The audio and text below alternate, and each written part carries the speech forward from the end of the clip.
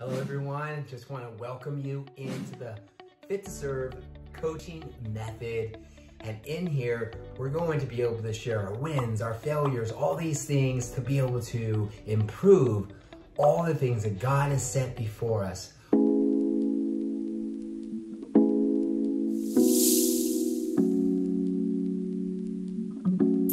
Our vision is transforming lives inside and out, all around the world. And the way that we get there is becoming fit physically and spiritually to serve others.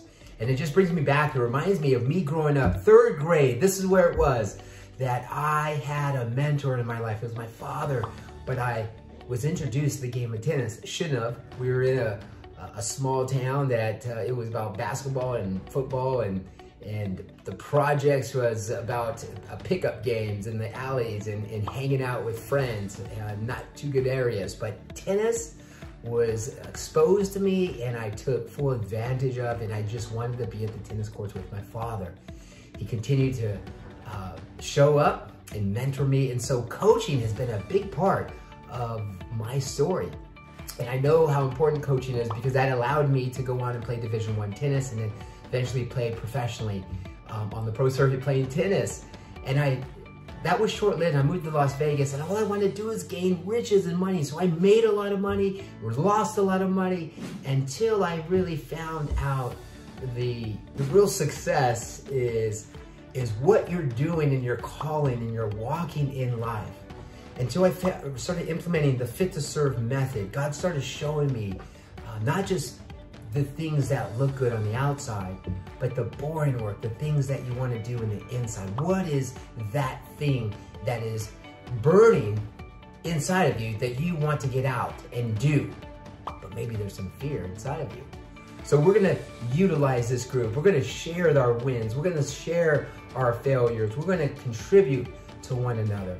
We're going to help one another grow, and it's about getting comfortable with the uncomfortable. And in this group, we're going to engage and we're going to help each other. We're going to help each other have great eating habits. We're going to have healthy lifestyle living. We're going to have a great mindset. We're going to talk about a lot of nutrition tips. And so there's going to be a lot of things, and I want to gear this around what you guys want, okay? We're going to kind of share with you the Fit to Serve method, and we're going to bring you into where is your lane in life. And we're going to walk through that.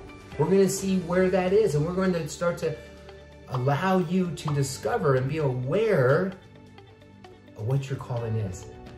What's true success in your eyes?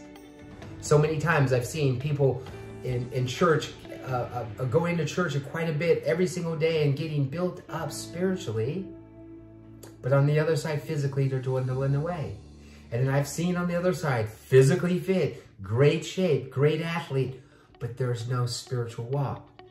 And so we want to make sure we have a balance, and the Fit to Serve method is going to show us. It's going to walk us through. We're going to start to look at the humility of being able to get comfortable with the uncomfortable. We're going to start to look at the mobility of being able to be flexible in the things that we are called to do. We're going to look at the endurance of how do we run this race that's called before us. It's not a sprint, but it's a marathon. And then we're going to look at that love.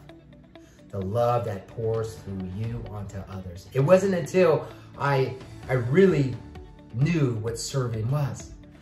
I was serving self. I was serving self, until you're able to contribute. So we get to practice that, guys, right inside this group. Serving one another, showing up big, showing up and contributing, not just because it's gonna serve us, but we wanna play big because it's gonna serve others. And that'll come back 1,000 times fold.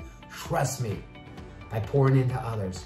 And this group is going to be about that, about growing, about doing the common uncommonly well. What's that? That's getting back to the basics. Some things you probably have heard, but I've always said that it's better to be reminded than to be taught a lot of times. Reminding ourselves of these things that you might know of, but let's go ahead and put them in a systematic order so you can start to do what you need to do in your lane to get you to the next step in the process of your journey.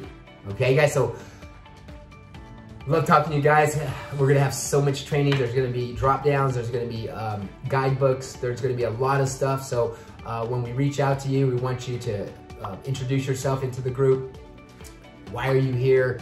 What you want to get out of the group? And there'll be a lot of questions. We want to make sure you show up for these questions that we're asking. And if you think that it's something foolish, if you think there's a failure in your life, you know what? And you're unsure of asking, ask it, because someone's probably thinking of that same question that you're asking. So show up. Let's get bold. Let's get bold and be able to step forward in the calling that we are called to do in life. And so, guys, I'm all in with you guys. So super excited to start this journey. God bless. Have a blessed day, and look forward for the other trainings.